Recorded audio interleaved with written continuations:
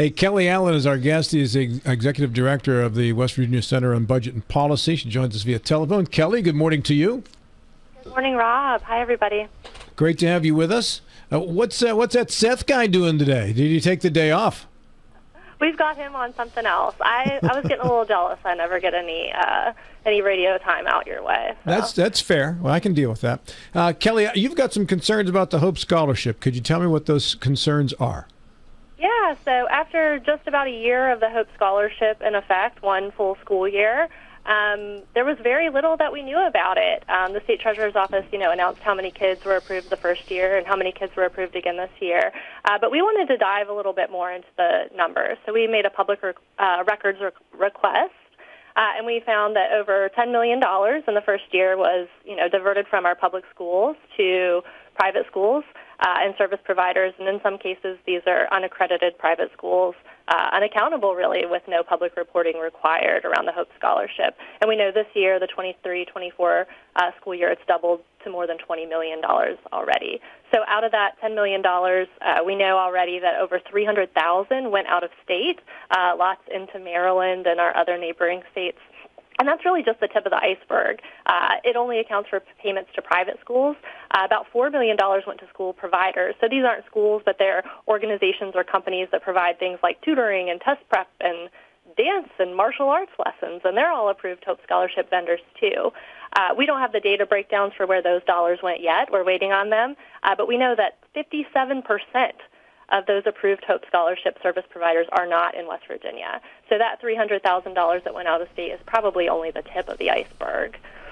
Now, we knew from the legislation that they had approved money going to out-of-state schools, and when we interviewed delegates and senators about that, they mentioned border counties and how there might not be a good option close by in West Virginia, but right across the border there might be, and they didn't want to prevent people from doing that. So does that number come as a surprise or shock to you that it is that high, or were you prepared for something like that when you began this research?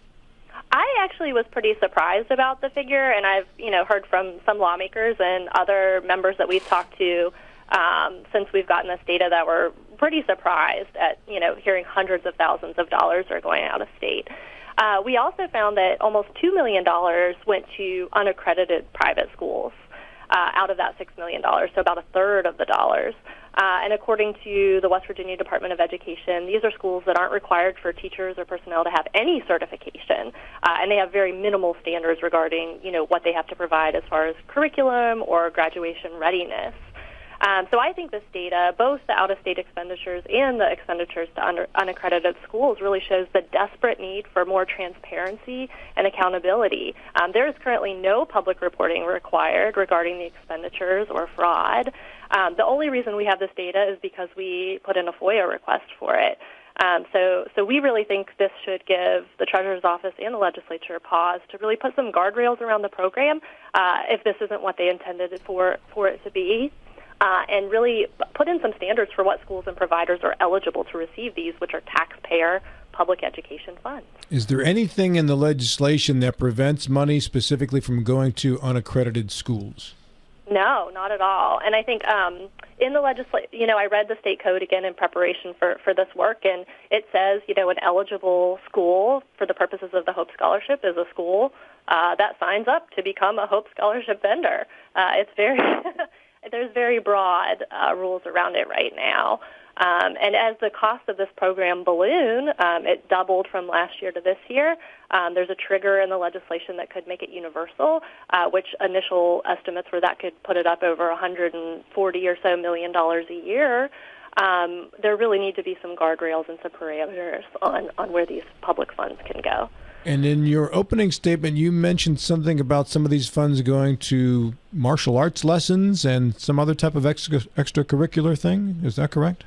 Well, there's two categories of approved Hope Scholarship providers. So you can be a school, a private school, or a non-public school, or you can also be a service provider. And like I said, we don't have the data on the service provider expenditures, and presumably these are mostly expenditures to folks that have chosen homeschooling, or perhaps they're in private school and they need some extra resources. But we do have a publicly available list of who those approved Hope Scholarship public service providers are.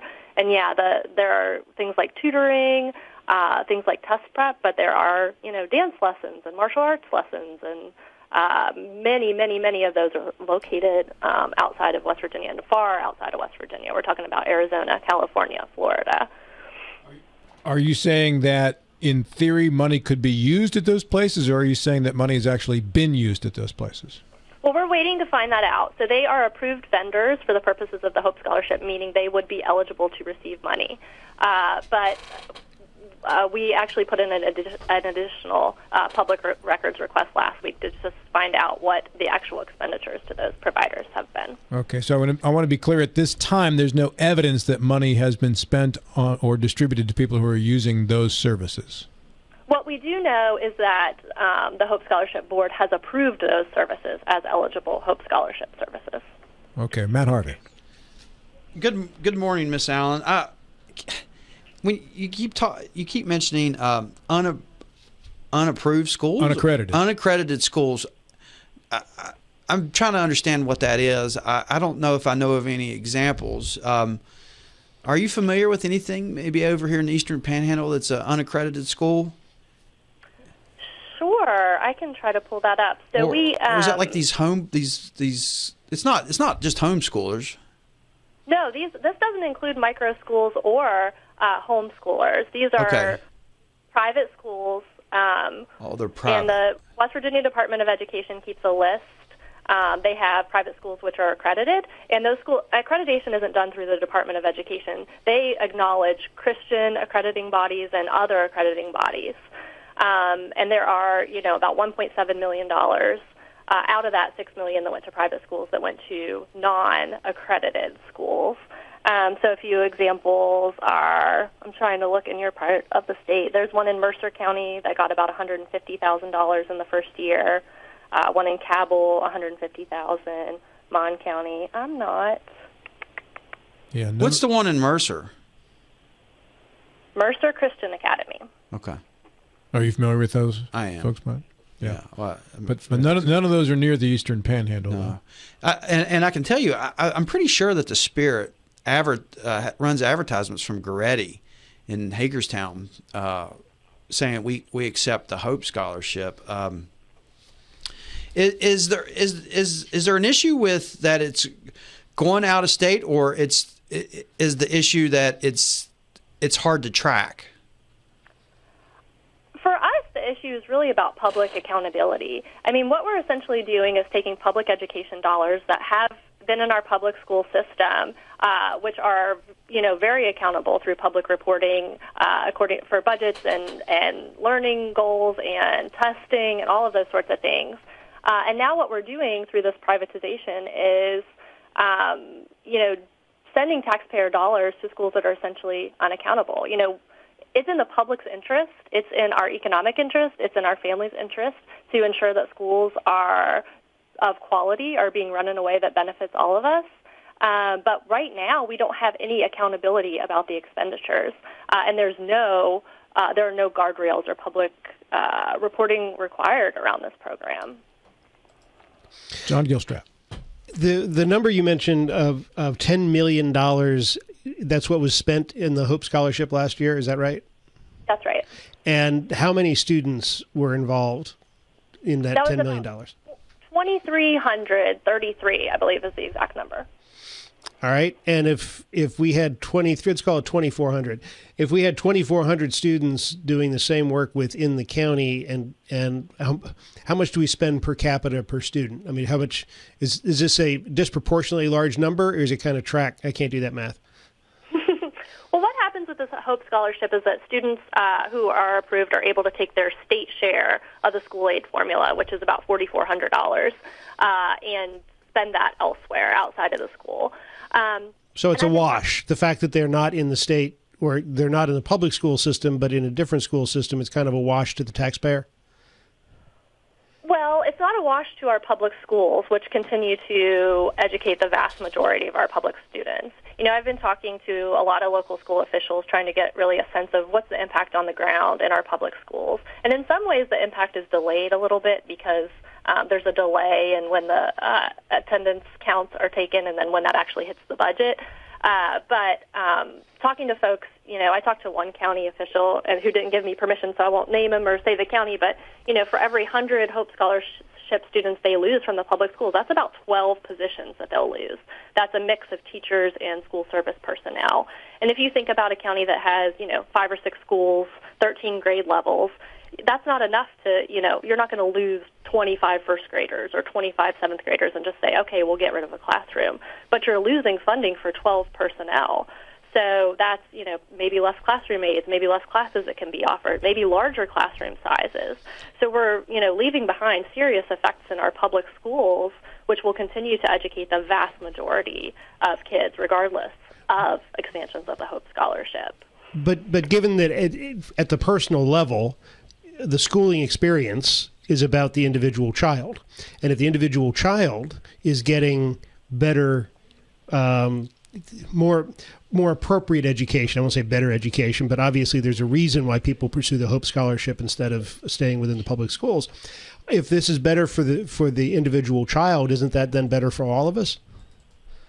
Well, I think that, that's an open question. I think there are real questions about, need for resources for our public schools. I think, in the Eastern Panhandle where you are, that's particularly acute, where, teacher pay isn't competitive with neighboring states.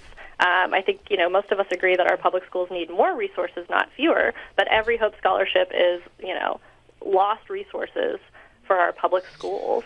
And then I think there's, a question about choice for who. This program is really young in West Virginia, but in states like Arizona and Wisconsin and Missouri, where we've seen, expansion of programs like these, like voucher programs, research shows that, 70 to 80% of kids who are taking advantage of these programs were already in private school to begin with. So in a lot of ways, in other states, we've seen these programs subsidize wealthy families who were either already in private school or could already afford it already. And this isn't really extending choice to, kids in rural schools or lower income schools, because the Hope Scholarship is about $1,800 a year less than the average private school tuition. And that's before we even talk about, private schools don't have to provide transportation, lunch, books, all these additional costs that pile up on top of the tuition costs. So, I'm not sure. It remains to be seen, and some of this is, calling for more public reporting and more accountability, but choice for who is a real question that we should be asking. Choice for the student and for the families. If we look at, I'm going to get the specific numbers wrong here, but I think it would be close.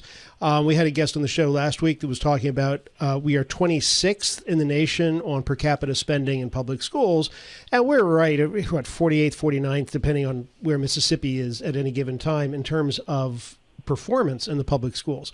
So there's something in this process that is broken, and it seems to me that if, in fact, we're going to spend X amount of money on Johnny Jones, whether he's in the public school or he's going to be part of the Hope Scholarship, if Johnny Jones gets a more appropriate education and will achieve more, then that's kind of worth it. And the antidote to all of that is to fix the system so that they don't feel compelled to go elsewhere.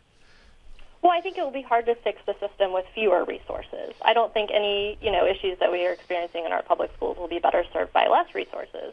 And, this Hope Scholarship growth and potential expansion is coming on top of big sweeping income tax cuts passed this year. So we're making the budget pie smaller to start. And then we're saying that, the Hope Scholarship is going to take a bigger and bigger and bigger piece of that pie. And, by nature, that's going to leave potentially fewer resources for our public schools. And then I do want to go back to that point about better options. I think it remains to be seen. If we're talking about parents who've always had the safety net of knowing, our public schools are, teachers meet certain certifications, certain benchmarks had to be met. And now we have, potentially they're putting their kids in unaccredited schools. I'm not sure if parents know in every case that their kids are in unaccredited schools. We really need to know if achievement benchmarks are being met. And frankly, in other schools and states with broad school voucher program, the achievement metrics are really not there. What is the difference between an accredited school and an unaccredited? What are the metrics that make a school unaccredited? What don't they have? So the West Virginia Department of Education recognizes accreditation from private entities like Christian school accreditation bodies and others. And according to the Department of Education, non-accredited schools are not required for their personnel to have any certifications, and they're not required to have any requirements for graduation beyond like a definition around literacy and like a very low percentile testing. But there just aren't the same guardrails and requirements around curriculum, around benchmarks for graduation, and around personnel and teacher certification. Well, how important a factor can that be if, in fact, we are 26th, give or take, in per capita spending and down at the bottom in terms of performance? And if the people who, if the performance reflects all accredited instruction, one could argue that that accreditation is perhaps not all that important or successful. Oh, well, I mean, I would certainly disagree. I mean, I think, again, I just keep going back to the needs in our public schools will not be improved with fewer resources. And if private schools and other Hope Scholarship vendors are accepting public taxpayer dollars, what these dollars are, I think, it's important that they be subject to the same rigorous public accountability that our schools are, which allows us to do those sorts of rankings. Kelly Allen has been our guest here on the program, Executive Director of the West Virginia Center for Budget and Policy. Matt, did you have a final question? I was just going to ask if we had any, and I know there's some legislators that listen to this show regularly, what suggestions would you have for them to fix this? Well, I mean, I think first and foremost, I've said it several times, I mean, accountability and transparency. Arizona, should be a cautionary tale for us in a lot of ways because their universal vouchers program is costing hundreds of millions of dollars more a year than expected, to the point that their governor is warning they might have a general revenue budget shortfall this year. But they do have quarterly reporting where they say, any accusations of fraud, they say what school district students are coming from, where the money is going. Every quarter that is publicly reported. We've also heard Riley Moore talk about potentially expanding the program to have year-round open enrollment, where right now it's between March and May. And then, as we discussed briefly, there's also a trigger that would expand this program to make it universal. I would very, very, very strongly suggest before any expansions of the program, we get our arms around what's happening right now through some more transparency and some public reporting requirements for where the funds are going. Would a possible solution be that the receiving entities of these funds be required to use the auditor's West Virginia checkbook program? Just at least then they'll have more eyes on it, and that's an easy first step? I mean, perhaps, but I think really, more rigorous accountability around, the education, the qualifications of their staff, those sorts of things is really important too. Kelly, did you have to FOIA this information, or was it readily available? We had to FOIA it. Is the information otherwise not readily available? That's right. That's right.